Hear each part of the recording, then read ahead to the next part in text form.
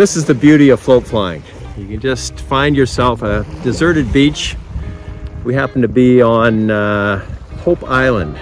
It's a beautiful island, crystal clear water. And if we were here in July, the bay would be filled with mostly sailboats and people camping on the beach, and just a great spot in the summertime.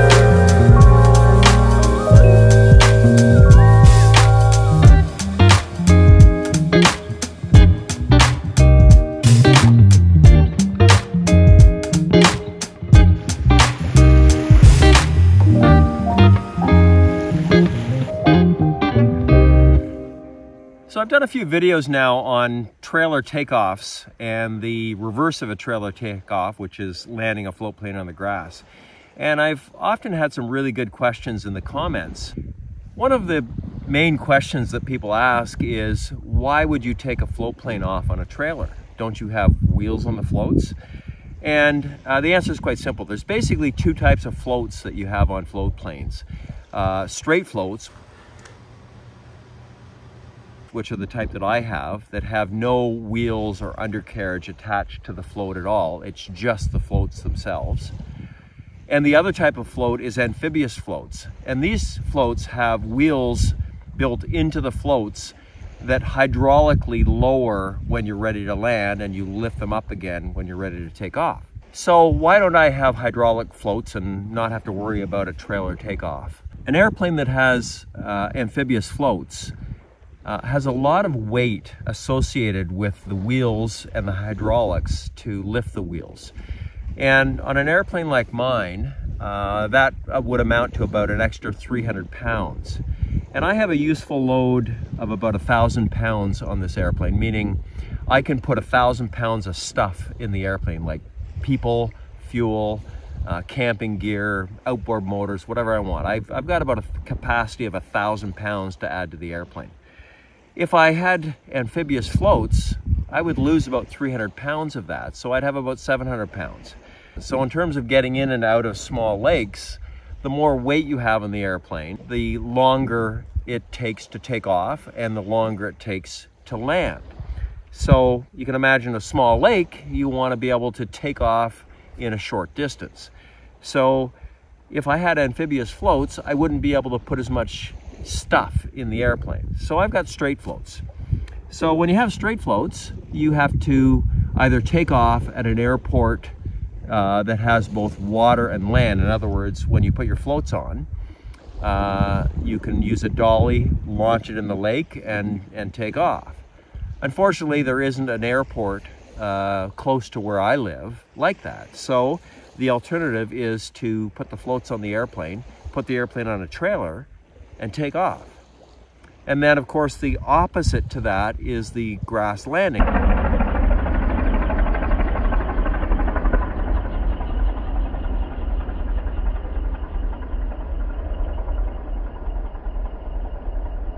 So again, because there isn't an airport where I can land on the water, pull the airplane out of the water, take the floats off, put the wheels on, and then have a runway to take off, the alternative is the grass landing. And this is something that's done quite often. And one of the biggest questions that people ask me is, well, doesn't it damage the floats?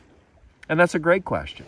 And the answer is, it can, but if you're careful, it doesn't. So let me just explain that. So typically floats have a good solid steel keel on the bottom, so that when you land on grass, you're actually sliding on that steel keel and not the aluminum of the float itself. So as long as you have a nice smooth landing and you've inspected the landing strip for rocks and other hazards that might damage the floats, it's pretty safe. Where it becomes a problem is if you have a hard landing, because obviously there's no suspension, there's no give, and you can bend your floats. So the difference between a normal landing where you would come in and flare and you're basically almost stalling right at touchdown, or you try to get the speed to that point. With a float landing on the grass, we're not actually doing a flare because if we do that, we have the tendency of dropping. So what we actually do is just put a shallow angle of attack and fly the airplane as slowly as we can onto the ground, onto the grass. And if we do that, and we've checked that there's no hazards on the landing strip, there's no damage to the floats. And I've done this for years and years now, and I've never damaged a float once. So a couple other questions that people have asked about the trailer takeoff. One is flaps or no flaps? And that's a great question as well. And the answer is, it doesn't matter. You can do a trailer takeoff using flaps, you can do a trailer takeoff without flaps. Imagine an airplane like a J3 that doesn't have flaps. Well, you're going to do a trailer takeoff without any problem with that.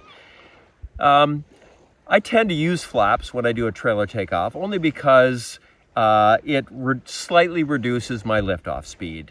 And, you know, obviously when you're going to lift off the trailer, you want to make sure you have a positive rate of climb so that you're not going to come back down and hit the trailer. There's no risk of hitting the tow vehicle, because you can imagine the tow vehicle is going the same speed as the airplane, and as the airplane lifts off, the tow vehicle is still going very fast. So typically I use about 20 degrees of flaps, as I would for a normal takeoff. But you could do it with no flaps whatsoever. It wouldn't be a problem. One of the other questions that people have asked is, doesn't the airplane tend to want to start to float and move on the trailer as you're building up speed? And that's another great question. And it can, but the key is positioning the airplane properly on the trailer. So I've tried to show on the video where the airplane is sitting on the trailer, and it's actually in almost a nose down attitude. So, you know, a typical takeoff attitude when you have a tail dragger, you're at a nose up attitude, you lift your tail and then you rotate and go. On a trailer takeoff, we keep that angle of attack as nose down as we possibly can. So we actually lift up the back of the floats to keep the airplane so it doesn't want to start flying until we're ready to fly. And the other thing we do, as we start our takeoff roll, I'm holding full stick forward. So I want to keep that nose down as long as I can. And with the North Star, I can take off at 25 miles an hour. But when I do a trailer takeoff, I'm actually holding it on the trailer as long as I feel comfortable to do that. And I'm getting up to about 50 miles an hour before I pull the stick back. So I'm actually holding it on the trailer with full stick forward. I've got full power. And as I'm accelerating, when I see my airspeed get up to 50 miles an hour, I just pull the stick and it just goes woo and flies up. So as long as you have the right attitude on the trailer and you're holding your nose down, there's absolutely no tendency for the airplane to start floating and lifting and so on. Where people can make a mistake is if they have their airplane sitting too high on the trailer, and as you start going, it wants to start flying, and so it starts to rock and lift a little bit. So long as it's positioned properly on the trailer, it's not an issue whatsoever. So if you guys have any other questions about trailer takeoffs or landing a float plane on the grass, feel free to put some questions in the comments below, and I'll do my best to answer them for you. All right, it's beautiful evening, so I think it's time to get airborne again.